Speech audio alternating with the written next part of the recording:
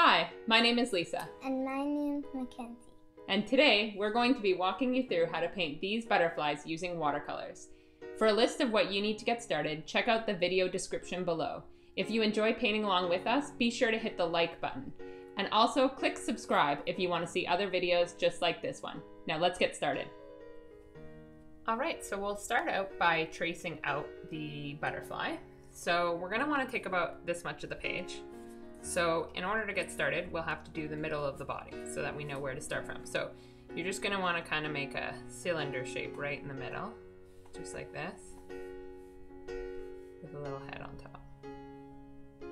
Not too big, because then your wings will have to be quite big. Okay, so then we're going to go up like this on one side and repeat the same shape on the other side.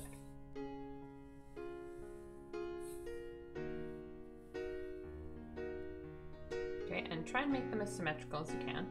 And then we're going to go out from about, you're going to go about 1/3 of the way down, so see we're in third. And we're going to go, actually maybe closer to half, and we're going to go straight out. And straight out. Not all the way to here, but about 2/3 of the way. So, yeah. And then the other way. And then we're going to connect it to this one, so it's going to come down like this.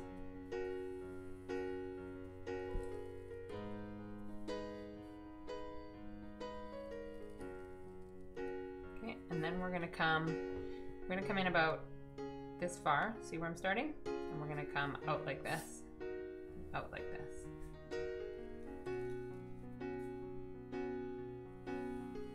We're gonna want these angles to be a little bit more curved. You know what I mean? Okay, so now we're gonna come from here. We're gonna come almost straight down, almost straight down. And then we're going to have sort of a bubbly shape. So it doesn't have to be perfect. Just little valleys and hills connecting.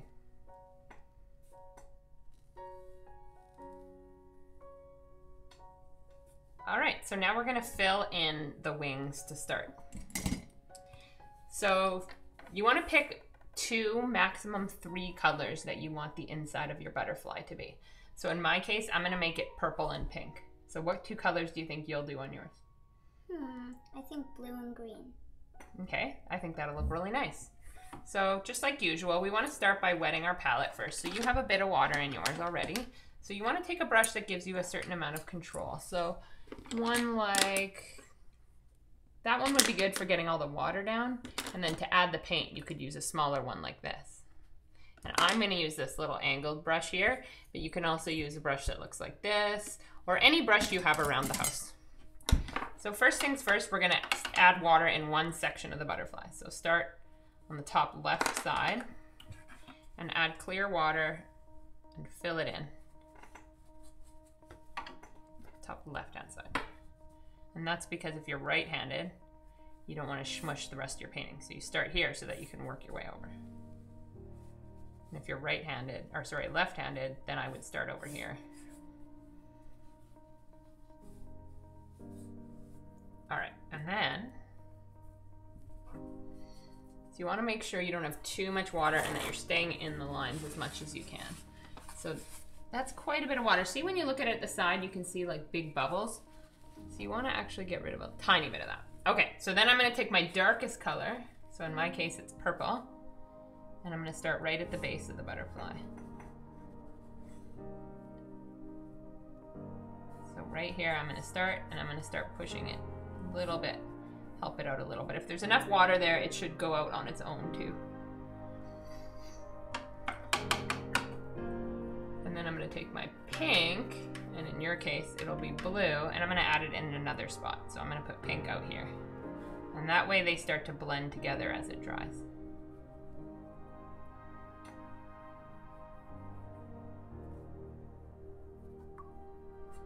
Take a little more purple and add it here again. Because as it dries, it's going to lighten quite a bit. You remember that about watercolor, right? That it always lightens as it dries? So you want to get it quite dark, but not too much water. So you don't want to keep adding water. So you've got too much water now. Okay? Because every time you go grab water and then you add it, you're adding more water. So what you want to do is have a paper towel here and you clean off your brush, then you dry off your brush, then you grab some color and lay it on. Does that make sense? Okay, so I'll let you keep going on. I think we'll move this out of the way. So that's why it's nice to have a paper towel around. So now we're gonna move to the next section. And it doesn't matter if your sections bleed together. So if I start to add clear water here and it touches that side there and it bleeds in, that's totally okay.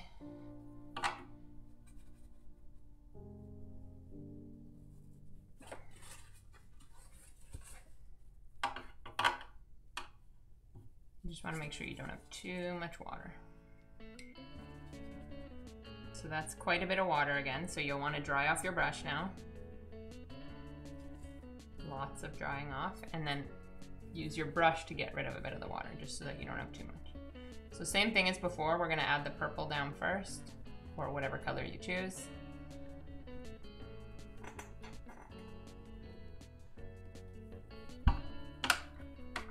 Now remember, you got to dry off your brush in between. We always want to be keeping a nice dry brush if our palette is very wet, because otherwise your paintings are going to take all day to dry. And we'd like to finish our paintings today, right? I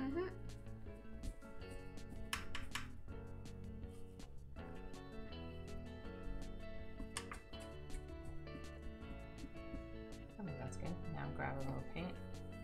Oh, you maybe dried it off a little too much. That's okay.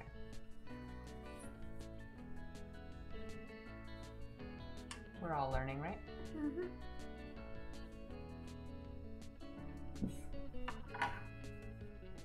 All right, so now we want to do the next side.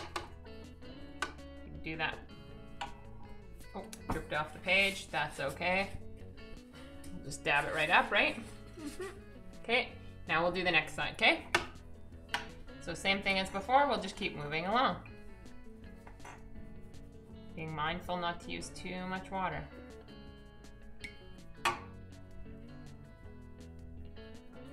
And that's something that's really common when you're starting out with watercolors, is to use too much water.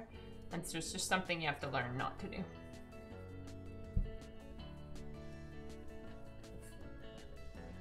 We'll add our purple down again.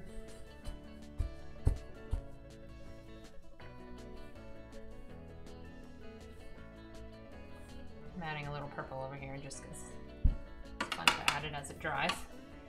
And I'll go in and add some of my pink.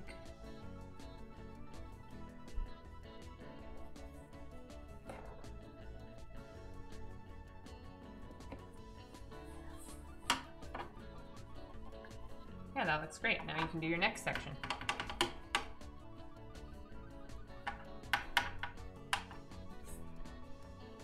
Clear water here.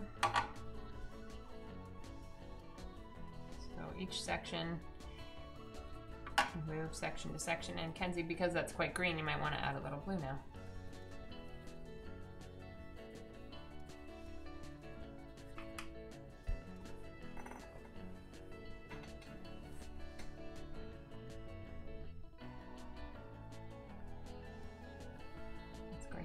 You're fast today. So what we're gonna do, I'm gonna quickly finish off this last one.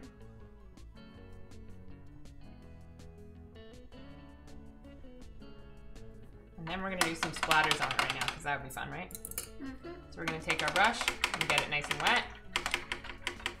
And you want quite a bit of water on it for splatters. So I'm gonna do some purple splatters to start. And you want to take your brush, a flat brush like this one, and then you want to take your other finger and just kind of splatter on it a little. And you want the splatters to go on the wings and behind. Take some pink ones and splatter on the wings and then behind the wings. And if it's wet while you do this, the splatters are going to go crazy. That's good. Up top, yeah, just a little down there, and then that should be good. Then we're gonna let that dry. I'm gonna do a few more over here. And then we're gonna let it dry. So I'm gonna blow dry it to speed it up. If you have something else you can do while you wait, you can go and do that. And we'll come back as soon as it's dry. All right, so our butterflies have had some time to dry. What do you think of them so far? It's pretty good. All right, so this is the fun part. We're gonna add some black. So we're gonna define the edges and we're gonna add the body. So your black, you want your black to be quite dark. So I would make sure you add a little bit of water in there to start. So if you take your water and add some to your black paint. I have a spray bottle to add water to mine. So once you have it, you can smush it around for a little bit. And you're gonna wanna use a smaller brush for this part though. So you can, now that you've smushed it around, you can put your big brush away.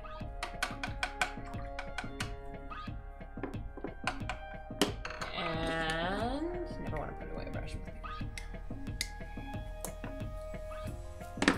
And then we can start working on it. So I'm using a small brush. You might want to use this small brush right here.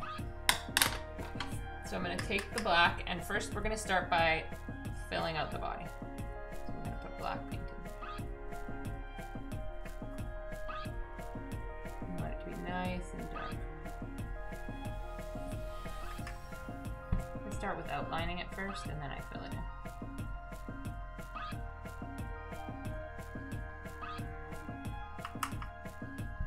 Get it as black as you can. That's great, Kenzie.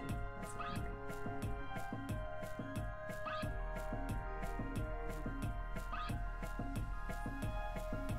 Okay, so then what we want to do for the wings, we're going to do a technique where we press harder and softer on the brush so that we get varying degrees of thickness. Do you know what I mean by that? Mm-hmm. Okay, so I want you to watch me first. And I take my brush and I'm going to press really hard at the corner and see how the line is nice and thick? Because I pressed hard on the brush. Then I take my black paint and I press lighter. And then I get a thin line. And then I'm going to go a little heavier and lighter. And I make my way around going sometimes darker, sometimes heavier on the brush. And sometimes not at all. And so that's what we're doing. We're making our way around. So let's see. Practice on the one side. So press harder and you want to follow the line of the butterfly. Yeah, harder, and then lighter, lighter, lighter, super light. And then come off the page completely. Yeah, and then sometimes, like I said, you want it to kind of dance off the page. So sometimes you're pressing really hard, sometimes not at all, and you want your hand to be almost a little shaky. Yeah, and then you want to do a line that comes in here towards the body as well. I'm gonna make my way around the butterfly. And so the corners of this butterfly are gonna be thicker black. So every time you see a corner, see how I got really big in the corners? So we're gonna come in and press a little hard here and then press really hard in the corner. And this is a section that you can watch me do it and then come back and watch it again while you're doing it. So that way you can see it twice, because this is tricky to learn. So press harder in some areas, really hard. Yeah, exactly. See how thick it got when you pressed hard? Now I'm doing my corners quite hard because on a monarch butterfly, the corners are where it's really thick black. So the corners I'm referring to are these places where it curves. I make it darker. And then you want to go out from here, Kenzie, out from the body, in the middle. I'm just going to darken the middle. And now is the part where if you have a really thin brush, that's good. Do you have a really thin brush, Makenzie? Let's see. Most of the beginner sets you buy at the store come with at least one thin brush. So this would be how fine you'd want that brush to be. So you want to get that brush wet, and then we're going to do the little antenna on the butterfly. So we're going to have a line coming up, and like the lightest line you can possibly do.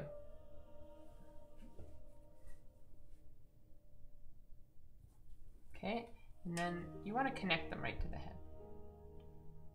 Yep.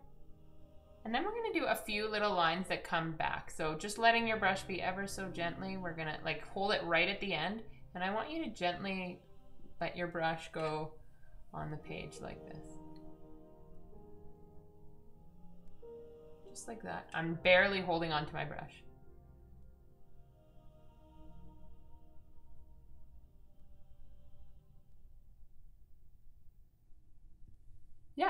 And do some lines that go out from the beginning. So you go start here where the base of the butterfly is and make your way out. And some of them connect to each other and some of them don't.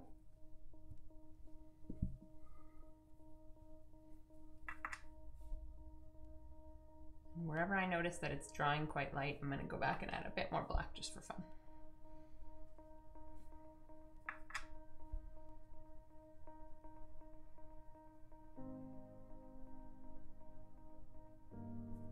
That looks great, Kenzie. Now, one thing I can see on yours is, remember how I talked about making the corners really thick? Do you think you could add a bit more using your bigger brush, this one? Do you think you could thicken up some of the corners like I did here? Yeah, and just do those in some of the corners. And then connecting them in. Yeah, that looks great.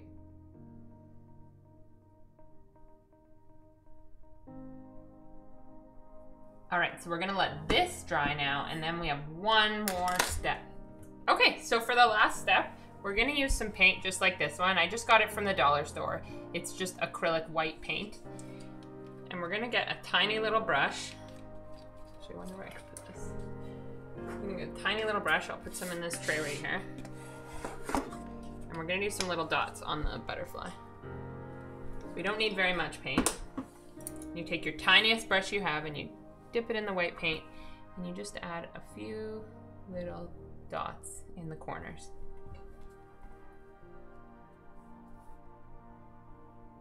Wherever you have a bigger corner, you can add some.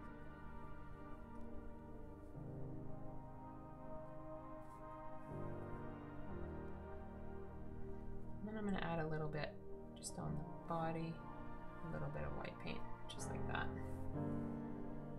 You did eyes. That looks great. All right, so that's it. So now we just have to sign our paintings. So I'm gonna sign mine on the bottom right with some pink.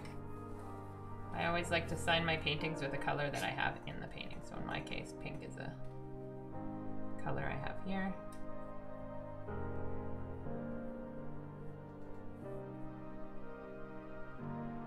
Do an LW for Lisa Whitehouse.